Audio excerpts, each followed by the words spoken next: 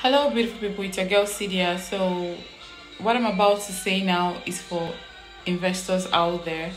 So, if you want to make an investment, right, I think the first question should be, why do I want to make this investment? What location do I have in mind? The same way we as consultants, ought to have knowledge of what we're selling. I think it's paramount you have knowledge of what you are getting yourself involved in. Have in mind the location you want, why you want to do it. Is it long or short-term investment? The simple reason is this. That way you help yourself and help us.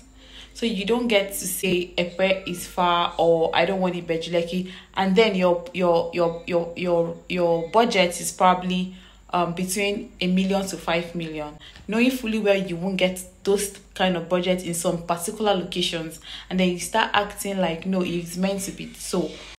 So if you're looking at short term or long term, then you ask yourself, what are the funds I have available? If you're looking at short term, then you know that anything short will be very expensive, as well as the location. Now, if you're looking, so if it is long term, you should understand that regardless of the location, long term investment, what happens in the long term is that it appreciates.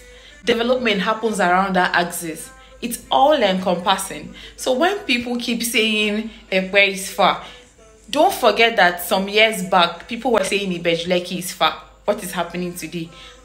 Ibejulekki has developed. It is open with everything that is happening around there now. There was a time Ibejulekki was being sold for 1 million. I need you guys to understand that when you say Epe is far, the people that have foresight see that there is more to these things. Understand that it is called investment and they invest. So I would want you to understand that if it's long term, just go ahead and invest and forget about whether it's far or not, because that is it's inconsequential, to be honest. So you should understand that short term is basically saying, okay, I want to buy this short term because I want to buy and build. Or I want to buy a short term because I want to buy and sell off in the next 1 year or 2 years. Believe me, the location is very important. How much is being sold for is very important. And given with what is happening in our Lagos right now, you can't want a property of 1 million and expect it in Agongi, Lekki Phase 1, VI, Chevron. It's not possible. You want a property of 2 million and then we tell you where you're getting it is Epe and you frown and say it's far.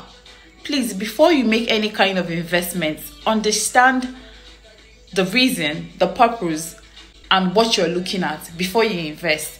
It's having the product knowledge and having the understanding of what kind of investment you want to go into. Then long term. So if I was able to clarify you between long and short term investment, please comment on the comment section.